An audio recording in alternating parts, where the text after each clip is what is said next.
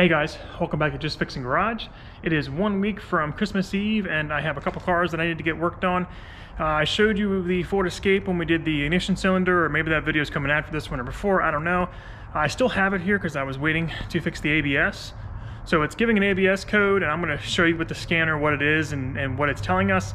And generally, you know, everybody always wants to throw sensors at these because that's what you think they are, but you should always check the tone rings first because that is also a problem on them, you know, whether it's in the hub or there's an actual ring. So I'm going to dive into it on this 2011, show you how everything's done. I think it's 2011, and I'll show you how I did a quick visual inspection to verify what the problem was and how we're going to fix it. So let's get into it.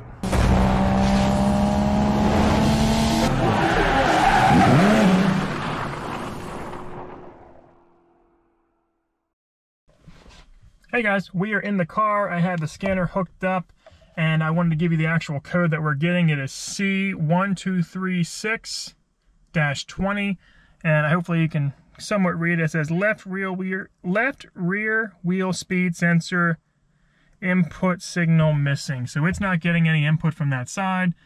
That can mean a few things. Maybe the sensor's bad, there's a wire cut somewhere, the tone ring is damaged. So we're going to go back there and actually do a physical inspection of this to take a look, see if we can find any problems. I've already done this, but I want to show you what you should do before you go and just buy a sensor or buy any parts. You should definitely take a look at it.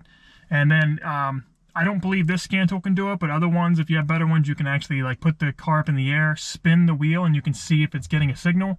And that often will help you see if it's missing a few teeth or something. But let's do a physical inspection of this and see what we got. All right, guys, I jacked the car up and supported with a jack stand just so we're clear. And now I'm going to take a look at our sensor and where that's at. So if we look over here, we can see our sensor. And you might say, okay, everything looks okay, right? Nothing's wrong here. This is able to spin, everything looks good there. But let's go look at the other side. Oh, well, you see how this side has those like the tone ring and the keys, little notches. Well, that's what it's supposed to look like. But if you look over here, it's completely gone, so it must have thrown it. So unfortunately, you have to replace that whole metal like washer piece, and it, you know, pulls off from the hub. It's not a lot of work from what I can see from the service bulletin, but just a physical inspection, you can see it's missing all of those tone rings, or the tone ring. So when this spins, it's no longer giving any input to the sensor. The sensor's probably fine, it just cannot read that. So let me show you the new part. I'll put the part number in the description and whatnot. I can only find it from Ford, so if Dorman makes one, I couldn't find it. And the Ford one was actually kind of difficult to get. I ordered it. It took 2 weeks. Guy told me that it out of stock, had to find another place, and then I found a dealership that had it sitting on a shelf from a job they apparently didn't need it for. So a little difficult to get, but it's the only fix I found. But if someone does find a Dorman part or some other one, leave in the description. But this seems like a really, you know, big one-off. And something to mention here is this is a front-wheel drive car. If this was all-wheel drive, it'd be different. Back here, there'd be a CV axle. So, you know, that might be the determining factor. So I'll probably have to set the car back down with the tire so that I can get this part off. Otherwise, it's probably going to spin on me. So let's go look at the new part, and then we'll start working on getting this off. This is a 32mm nut on there, by the way. So let's go look at the part. All right, guys, before you start the job, again, this is assuming that you're having the same problem I am and you need to change the rear tone ring like hub wheel in the back for a Ford Escape that has front wheel drive, not all wheel drive. This is only front wheel drive. Just to break it loose, you will need your 32mm socket, as well as either a breaker bar, or I strongly suggest having an impact. You may need an extension as well for your 1/2 inch. All right. And then once you have it off, again, the impact worked great, 32mm socket. When you're installing this, you're going to need a torque wrench that can do, you know, around 200 to 250 foot-pounds. This calls for 214 foot-pounds when I looked at the information. So you want to make sure you have one that can do that. Many of the 3/8 only do up to like 125. So if you don't have one of these, I bought this on Amazon. It was 55 bucks. I see them go down as far as $45 for this one. It's Lexavon. I may put a link in the description, but it's cheap. It does the job. It's got good reviews, and if you watch the video, you'll see it put a lot of torque down and then you know, clicked as it's supposed to. So you may need an extension in order to torque it, but otherwise you don't need all these. You just need the 32mm, a breaker bar or an impact, and maybe a flashlight to help, and then a torque wrench to put it back on. And of course, I jacked the car up. You can probably get away with not jacking it up, but it made it easier for me. So hopefully that helps, guys. And that is part for that. It is a 7L8Z2C182A. Put it in the description. Again, I only found Ford to sell this part. I could not find it at AutoZone Advance. I can only find ones for all-wheel drive or the front. So good luck, everybody, and let's get into the actual work. All right, don't mind the mess. I've got a lot of jobs I've been finishing up before I clean up. So let's take a look at our new part here. If you notice that there is like a ridge between the tone ring and this hold down, it's because there's two different parts. So that actually allowed it to throw this piece. If they molded this from one, and maybe they didn't do it because the type of metal has to be or something, but that probably wouldn't have broken. But you know, we're in the rust belt here. It's going to be a problem, so we're going to have to replace this whole part. We did get this from Ford, and the Ford part number is 7LAZ-2C182-A. Again, there might be a superseded part to this. This is a Ford genuine part. It's all we could find, so we're going to have to get that off. So next, I'm going to take the car and set it back down on the ground so that the back wheel is touching. Is when I use that breaker bar, because I have my air compressor back here. I'm doing housework and need a nail gun. I'm going to need it on the ground so I can loosen it, the 32mm nut. So I'll lower this down some, then show you me taking it off. Hopefully it all comes out all right. It's all connected to the hub, so I am going to be aware of what's going on there, but let's just see how it goes.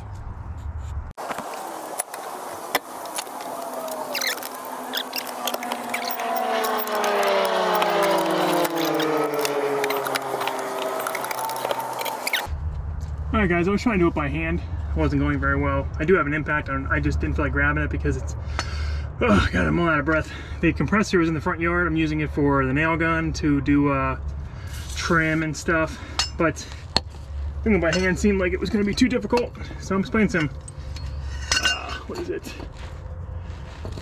PB penetrating stuff.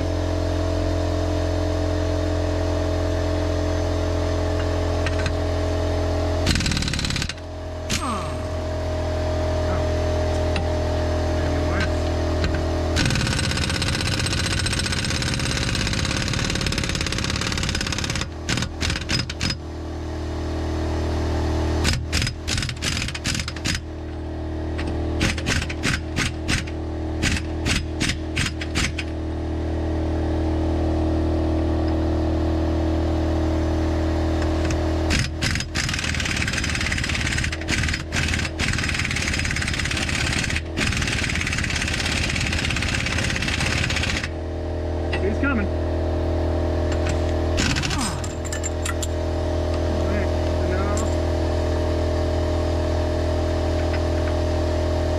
That off, so that's our bearing in there, so we don't want to pull that off.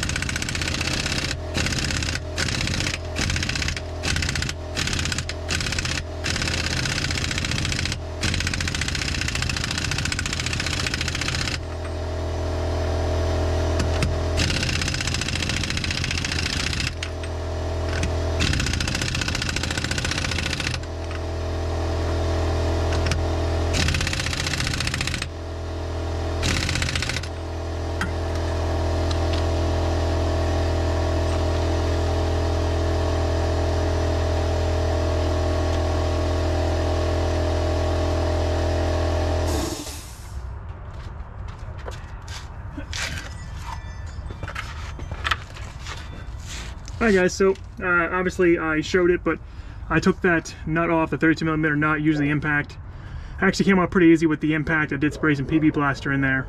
I pulled it off.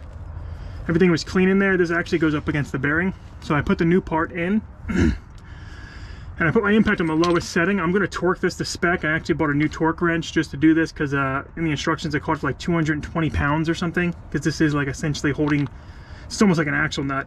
So I'm going to double check the specs on that. Make sure I have it torqued to spec exactly as it calls for, okay?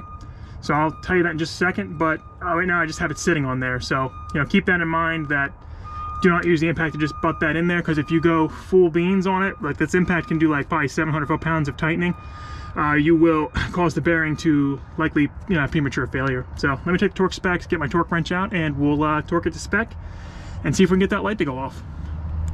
All right, guys, hopefully you're still with me. So again, I'm going to torque this to spec and make sure we're all good. I will attach a picture I found of like a documentation, if I can, of where I saw it, but it said it was 214 foot-pounds. That this is supposed to be tightened to. It was really difficult to find anything on these that was for the front wheel drive only. Everything's all wheel drive, but 214 foot-pounds. So I've got my Lexivon. I just picked this up off eBay. Oh no, I'm sorry, eBay, Amazon. Set it to 215. Then I'm going to tighten this down to. So let's get this torqued to spec and make sure we hear a click. Yep, see, it's not there yet, because if it was, it would have clicked already, because that impact is on low. 214 is a lot. It is a lot to do.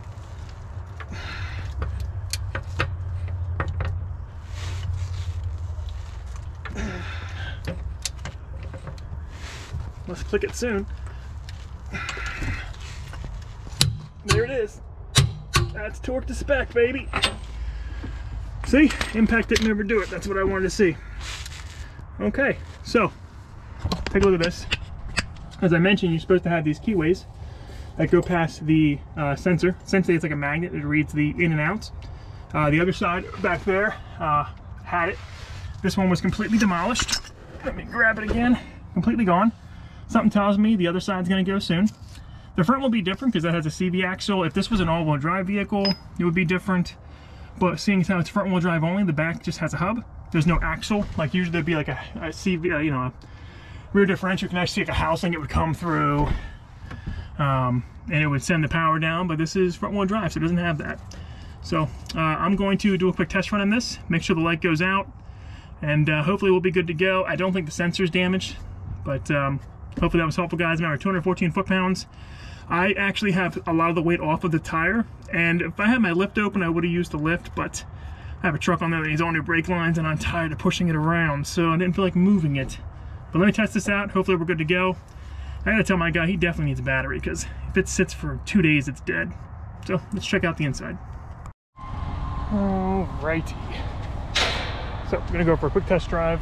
The battery keeps dying on this, so the light is already off. However, in the other case, as soon as you would drive like 15 miles an hour, it would just come back on if you were to reset the battery.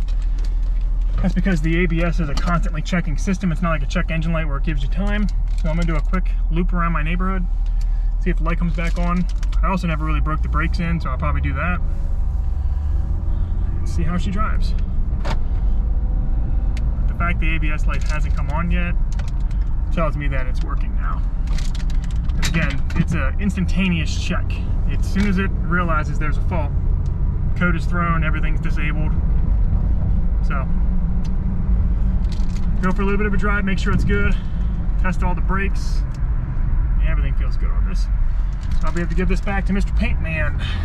Mr. Paint Man, this guy recycles paint, makes a good living from it, and saves the environment some. But I'll keep doing my test drive, make sure everything's good. I'll check in at the end and let you guys know how it went. Well, guys, that is it. I took it for a good test drive. I drove around for about 10 minutes, you know, put a couple miles on it. The light didn't come back on. Everything was fine there. No weird noises, nothing like that. It's important that you do torque that, you know, not down to spec, so you don't, you know, overdo the bearing or anything as it drives around. So just keep that in mind. I'll, you know, Hopefully in the beginning of this video I showed you all the tools you'll need so you're ready to go in there. I didn't even have a torque wrench I could do this until I bought one. I've been avoiding it, but now I've got it. So thanks again, guys. If this video was helpful to you, be sure to like, subscribe. If the tone ring wasn't damaged, then I would be checking like the wiring and such, but this one was such an obvious issue that I stopped there. No reason to keep, digging for issues when you found the obvious one. So thanks again, guys. Have a good time, and depending on when I release this video, Merry Christmas, Happy New Year. See ya.